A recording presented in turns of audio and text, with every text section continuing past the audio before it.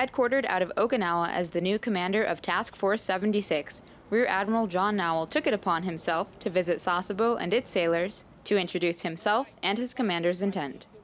As we look at Task Force 76, what I've told my commanders, their task is to be ready for warfighting. And as we look at that, I break that down into three pillars. One is combat readiness, one is material readiness, then one is personal readiness.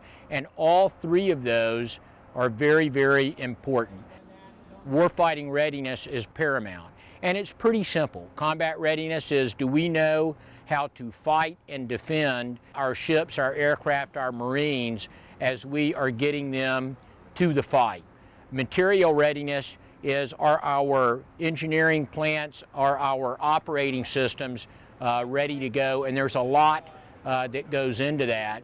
And then personal readiness is whether or not our sailors and Marines and their families are armed to be ready for the fight when and where that comes. And that ranges from, do we have the right support at great bases like Sasebo, like Okinawa, where the headquarters staff is, Pohang?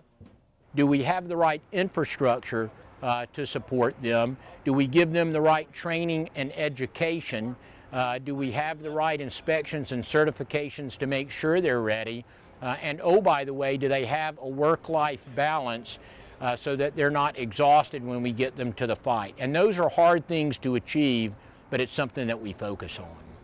We have got to be ready for whatever contingency, operation, or fight comes our way. Petty Officer Sarah Villegas, Fleet Activities, Sasebo, Japan.